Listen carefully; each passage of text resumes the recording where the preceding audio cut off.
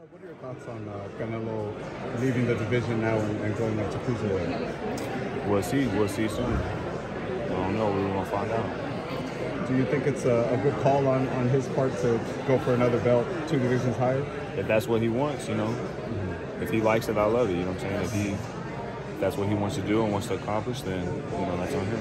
How big of a puncher is it, or was it the damage that added up, or you just got caught clean, or how do you assess his power overall? I mean, at first he wasn't really punching like that. That's kind of why I started stepping to him a little bit. But, you know, I just got caught pulling on the way back. You know, I had my hand up, but he kind of caught me on the inside. And, you know, I caught a good shot. Anybody can get caught with a good shot in boxing. So there were some flashes there of the Mayweather, the fight between him and Mayweather. You definitely had the right strategy.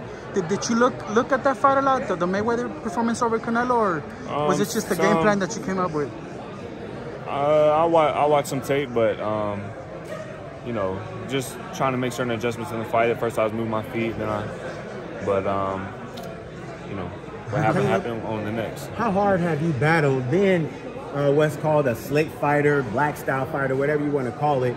How hard have you fought to break apart from the moniker of that you're trying to look like Mayweather? How important is it for you to be an individual in boxing and to not continuously be compared because of a style?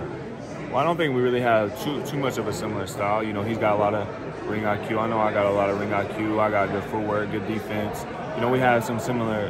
You know, we're not comparing ourselves to each other, but you know, I don't think I fight all that much like him. I have a different style, but I can do different things. So I try to implement different things in when it's needed.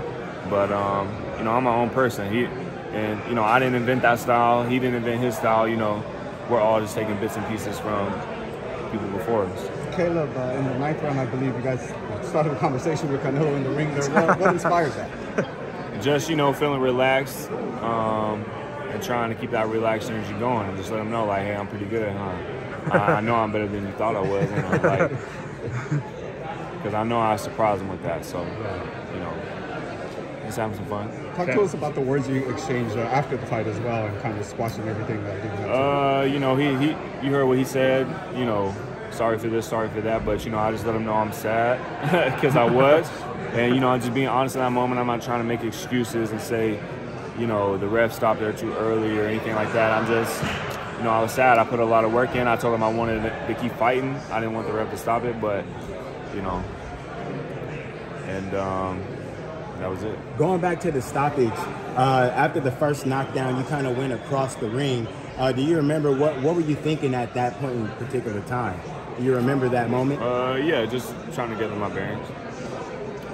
Sometimes some fighters, after they fought Canelo, they just like seem to disappear.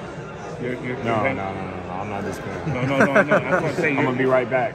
You're in front of the cameras. That's what it means. Yeah. Next year, I'm gonna be back in the first quarter next year, and I showed I belong at the top. I showed I'm a world-class fighter. I showed I can hang with anybody in the world. If he's a once-in-a-generation talent, that's what y'all call him. Then just know I can hang with anybody in the world. So, you know, I'll be back. How motivated are you to get back in the ring after your first defeat? I'm motivated. You know, just I'll be back, like I said. Thank you, Caleb. Thank you.